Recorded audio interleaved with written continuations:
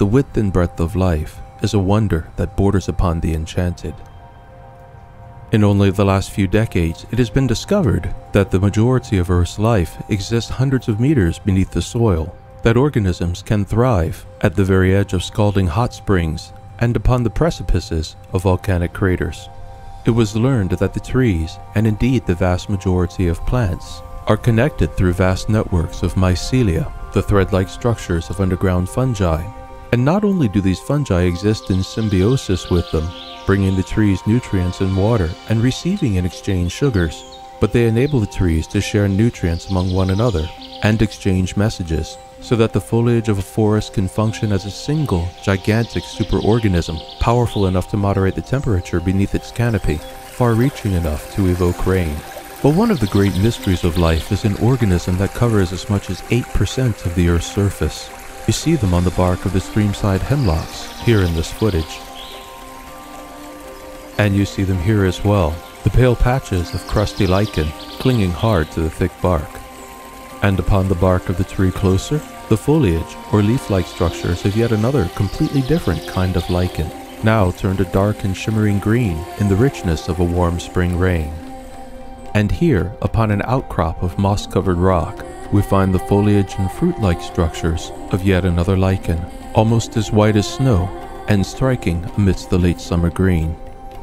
When it grows upon the ground, it grows where the soil is shallow, almost bare rock really, producing acids that convert the coarse earth and the stone just beneath, very slowly, across the length of centuries, into new soil that will later feed the plants such as the mosses and the wild strawberries that enjoy growing among it. From an insect's perspective, lichens such as these must be like trees, tall, white, and shimmering, and for those organisms equipped to benefit, rich in food. But to me, lichens appear far more like terrestrial coral.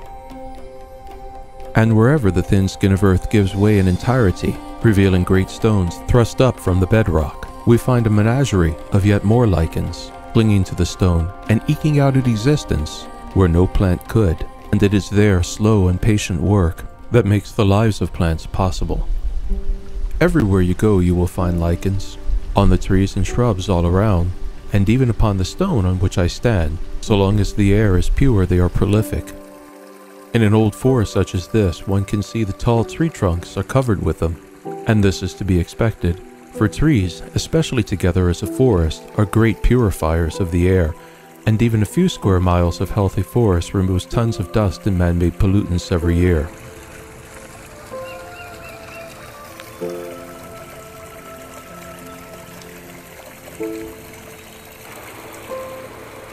But what are these strange yet common organisms, lichens?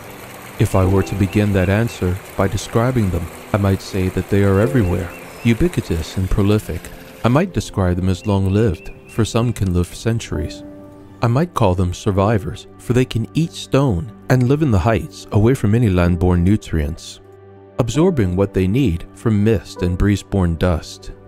But if I were to become far more specific, I would define a lichen as a symbiotic amalgamation of two or more independent separate organisms, each of which can usually live on its own, and, when on its own, looks so different as to be entirely unrecognizable from a lichen, but which, when they come together, form a union which is so tightly bound one with the other that they become more like a single creature. And yet, what a lichen is more complicated than that, for it has recently been discovered that many lichens are an amalgamation of three or more organisms: bacteria, or more specifically cyanobacteria, algae, and fungi. It is the fungi that provide a lichen its structure, and its body is known as a thallus. The fungi that take part in the creation of lichen are known as basidiomycetes and ascomycetes. If you have ever studied mushrooms, even in a rudimentary way, you are already familiar with the basidiomycetes. Among the members of this group are puffballs, bracken jelly fungi, polypores, rusts, smuts, and earth stars, and the often delectable fungi, chanterelles and boletes. This image, from Ernst Haeckel's 1904 Kunstformen der Natur, depicts the incredible variety found amongst this group. The other group, the Ascomycota, contains the sac fungi, and its members contain the eerie dead man's fingers, the cup fungi, and a number of very useful and much desired fungi, such as truffles and morels, as well as baker's and brewer's yeast. One type of fungus commonly found in lichens is the genus Tremella, and pictured here is the common species Tremella mesenterica, an edible fungus also known as witch's butter. And here is its cousin, Tremella aurantia. This is an interesting fungus in that it appears on rotting wood, but does not feed on the wood directly. Rather, it parasitizes other fungi that are causing the wood rot, specifically the cordyceoid fungi of the genus Peniophora. Fungi of the Tremella genus are commonly found in wolf lichen, and it is doubtless because of their parasitic habit that it was thought they were parasitizing these lichens. New research indicates the relationship may be more in depth than that, and that the Tremella may be a third integral part in the wolf lichen. And other research has discovered that many lichens share their structures with even more species of fungi. Dictyonema glabratum is important in the South American ecosystem as the lichen fixes nitrogen into the soil. Initial analyses by a team of scientists discovered that this lichen contains some 16 species of fungi, but a deeper genetic analysis discovered indeed 126 species of fungi in this single lichen. And computer models analyzing the possibilities in the various locations where it's found suggest that this lichen may contain well over 400 species of fungi. Indeed, the world of lichens is far more complex and intriguing than any scientist had suspected only a couple decades ago. Because it is the fungi that provide the structure of the lichen, it is said that the fungus is the dominant member group of this symbiosis. But the structure is nothing without its engine. And it is the algae and cyanobacteria that provide the fuel for the lichen, without which they could not exist.